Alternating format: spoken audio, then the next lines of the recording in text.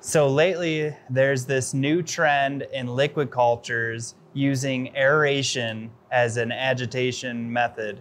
Is this better than the traditional stir bar method that's been around for about a decade or more? Let's find out.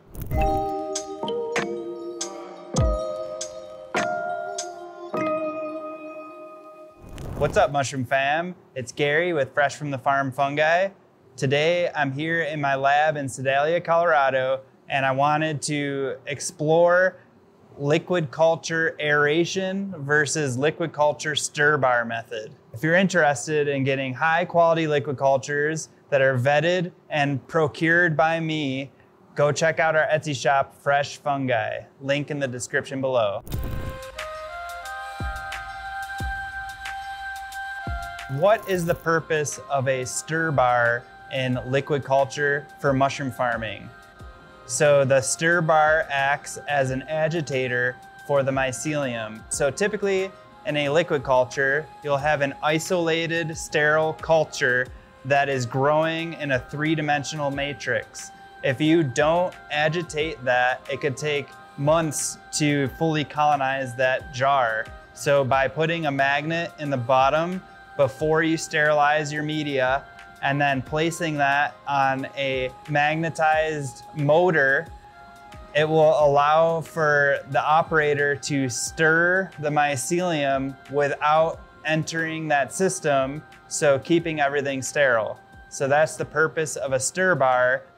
And then as that mycelium gets broken apart, it redistributes itself in the liquid media, and it will start to grow out wherever it ends up in that media. So essentially, it's breaking apart the mycelium and regrowing at those broken fissures. And then over time, that really speeds up the process. So it can cut what would take weeks or even months down to days. Some of the issues with a stir bar is that sometimes it might not be scalable. So there's different shapes and sizes of stir bars that you can use to address the volume of the vessel that you're growing in, but eventually you'll reach a limitation where it will be impossible to stir the culture at the top of the jar.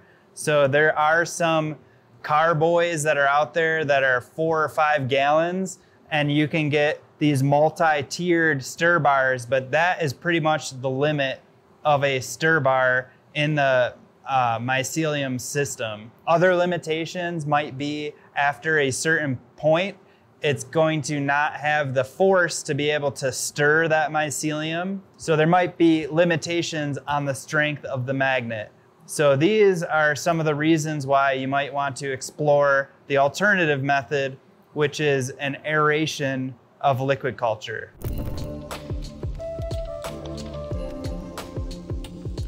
Recently, there's been a bunch of videos going around with these really high, intricate, aerated liquid culture setups. One of the advantages of doing a aerated liquid culture is it's very scalable and it's very modular. So you can get one pump and attach multiple hoses to that single pump as opposed to one stir plate stirring one culture. So the same amount of energy that goes into stirring one culture will be able to aerate multiple cultures at once, which is why it's very appealing to farms that are growing lots of different varieties. Also, as air enters the system, it will displace any CO2 that might be building up by the metabolism of the mycelium inside of the culture. So this in turn helps speed up the growth and make the mycelium healthy in practice. Apart from speeding up the process and potentially making the mycelium more healthy, there's a major liability when it comes to aerating your liquid cultures. And this is that any contaminant can easily enter the system and be forced into the otherwise sterile mycelium through the pump.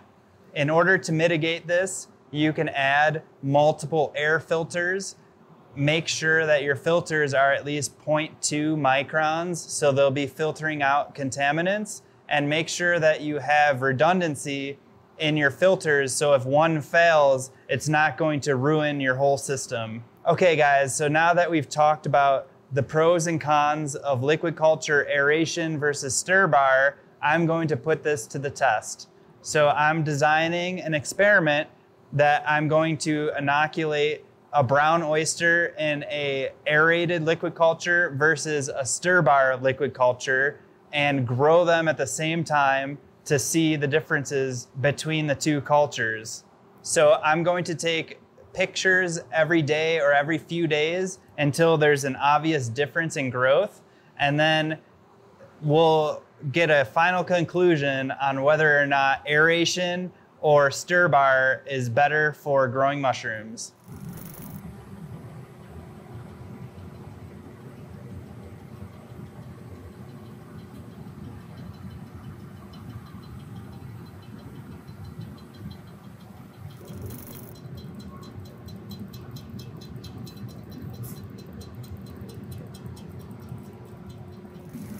Alright, so this is almost 2 weeks in. You can see there's definitely some larger flakes forming.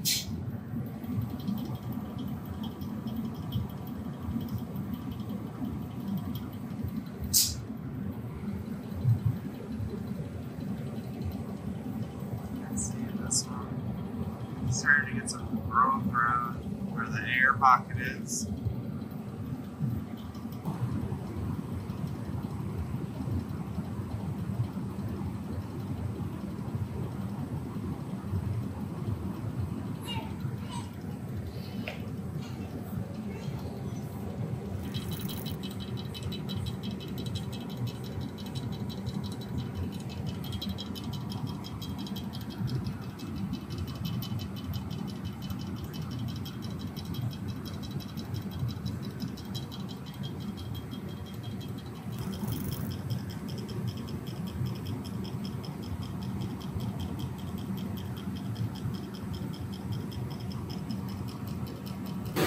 Alright guys, it's been 1 month since I started the experiment between the aeration and the stirring technique for agitating liquid culture.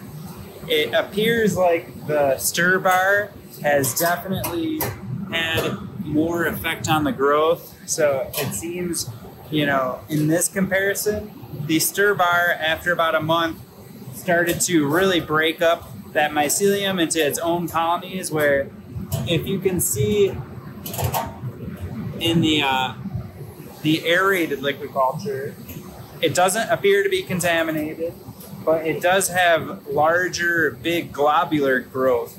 So I think that in conclusion, maybe adding stirring to the aeration will help even more. I can easily just swap this onto the stir plate. And I think that there's just going to be improvements made, you know, over the development of this procedure. So you can see the larger mycelium that's floating, but I would like to tweak this tubing, maybe add more holes for more agitation, and maybe try placing this, maybe trying to place this on the stir bar so that you get the benefits of both.